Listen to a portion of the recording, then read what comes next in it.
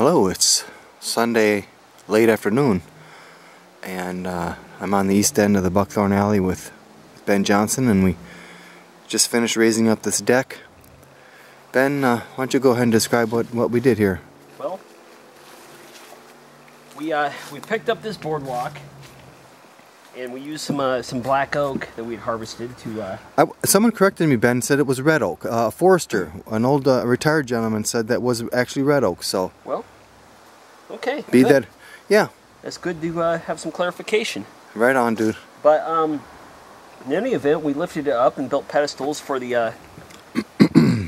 for the boardwalk to sit up above the moisture and the muck. And the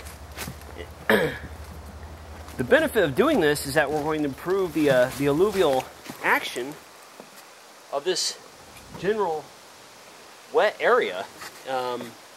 You know, to define it as a wetland, a bog, a marsh, I'm not quite sure, but the boardwalk was impeding the flow of any sort of water through here. So we cleared out a channel up here, which just kind of follows the natural contour of the channels that had already been cut. And I think we're definitely going to see some water flowing underneath of there during these fall rains and during the spring melt. And you know, having this up out of the water is going to make it a lot safer for people in wintertime when this gets real icy. And we're hoping. What about the controlled burns there, Ben? Oh yeah, if this drains better, then the ground should be drier when it's time to do a controlled burn. For instance, this May, if there's a controlled burn on the property, then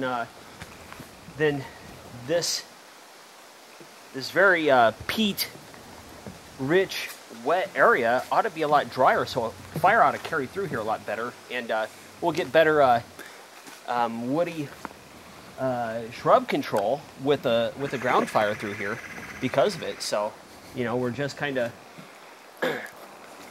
You know, it's just one of the consequences of taking care of this properly. So it's a positive consequence. Right on, Ben. Well, we got her done. It was a long, rough day. Long day. Long day, but we got her done, and I'm really happy. Thanks again for all your hard work, Ben. Yep.